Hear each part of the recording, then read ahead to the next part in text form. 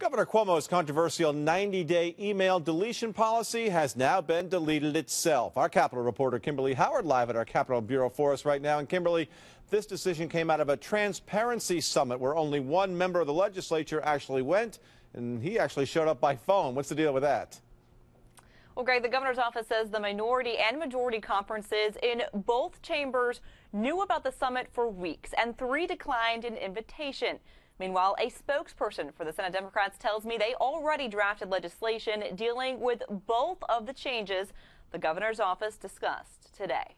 The system is fractured and state agencies do not operate with the same standards and policies. The governor's office is now vowing to change those policies, starting by reversing a controversial decision to automatically delete all state agency emails after 90 days. Probably millions of emails have been deleted, that's an incredibly unpopular policy.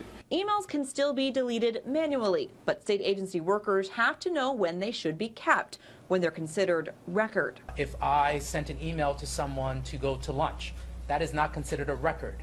If I sent an email with an attachment of a state contract, that could be a record. The governor's office says there will be training and record access officers who can help. But good government groups worry that vital emails related to the cases against former Assembly Speaker Sheldon Silver and former Senate President Dean Skelos or other compromising information could have already bitten the dust. Well, I mean, we'll never know, right? I mean, the governor's order to delete all emails, unless they were covered by a Freedom of Information law request or subject to some sort of litigation, they're all subject to being removed. We'll never know. The recipient's emails are still there, right? So if the agency head or an agency member sent an email outside of the government, the person who received the email may still have it.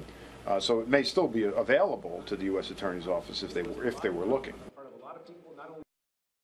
Well, the administration is also introducing legislation to expand Freedom of Information laws to the legislature. It's a proposal that could hit some roadblocks, especially with only 12 days of the session left. Live at the Capitol Bureau, Kimberly Howard, CBS 6 News.